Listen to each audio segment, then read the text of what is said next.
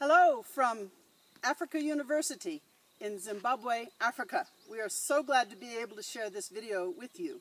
If you're seeing the video, that means that we're not able to Skype like we were hoping. So if you will pan around behind us, we'll give you an idea of the landscape, the beautiful mountains.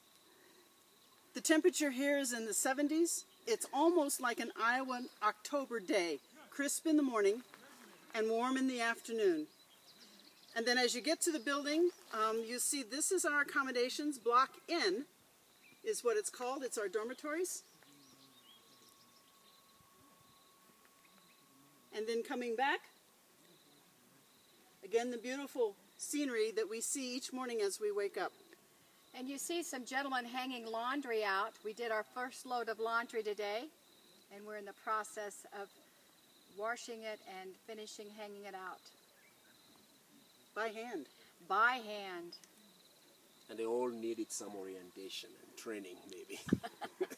So our subwarden, Ivan, is teaching another group right now how to do laundry.